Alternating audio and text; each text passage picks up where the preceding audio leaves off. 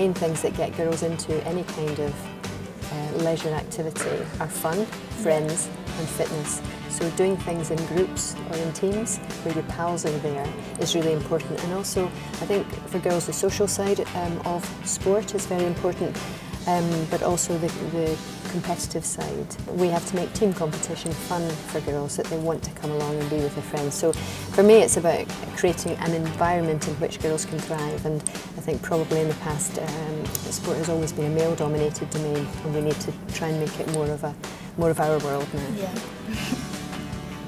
How important are female role models in sport?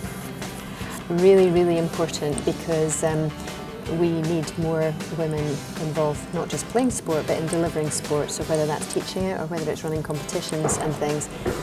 Because if you can see more women doing that, they become role models for you if you enjoy sport, and you can see potentially an opportunity to get involved, whether that ends up becoming something that you'd like to do as a career. But we need to make it look cool. We need sport to be cool, and that means that you need really good, fun people driving it so that you actually want to be there.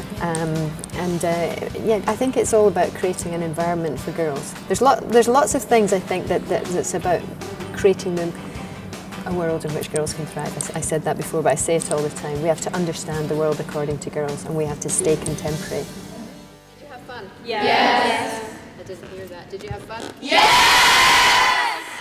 Good. What's the best sport? Tennis!